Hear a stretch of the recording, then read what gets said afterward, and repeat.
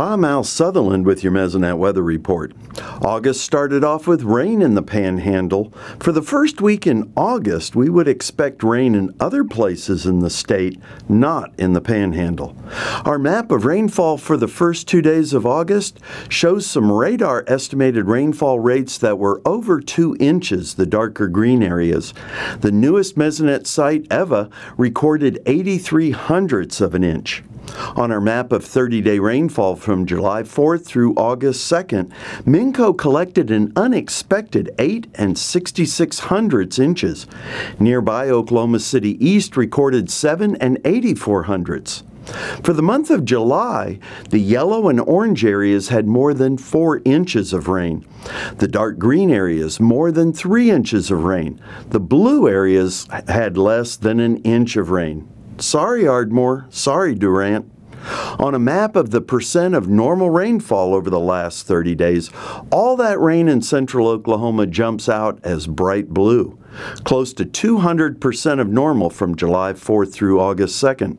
Bryan and Choctaw counties with Durant and Hugo had less than 20% of their normal July rainfall. That shows up in our soil moisture map of fractional water index at the 10-inch depth. The brown areas had between 1/10 to 3/10 fractional water index values. 0 is dry and 1 wet. Central and east central Oklahoma are dark green with excellent soil moisture at 10 inches. Hollis, Altus, and Tipton also had good soil moisture. That's unusual for them as we enter August. Dropping down to 24 inches, our fractional water index shows scattered dry areas in Oklahoma. From Hollis to Bernieville along the Red River, soils at 24 inches were wet, 7/10 to 1. Here's another unusual pattern in Oklahoma, a map through August 2nd with the number of days with highs of 100 or more has Hooker with 23 and Altus with 4. Granfield, our typical Oklahoma hot spot, was at 18. Kingfisher and Hollis had 19 days with an afternoon high of 100 or more degrees. Really? Altus had only 4 days above 100, and next door at Mangum only 3 this summer? Unusual for the beginning of August, but those numbers will surely rise as the month progresses. Even evapotranspiration, the inches of water plants use each day, had an unusual pattern on August 2nd.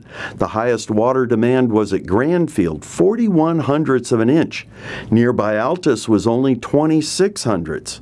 Up in north central Oklahoma in the dark green area, the plant water demand was less than 15 hundredths of an inch of water. As we start August, it looks like the heat has settled in. It also looks like we'll continue to see some unusual wet, dry conditions across our state. Thanks for joining us for this edition of the Mesonet Weather Report.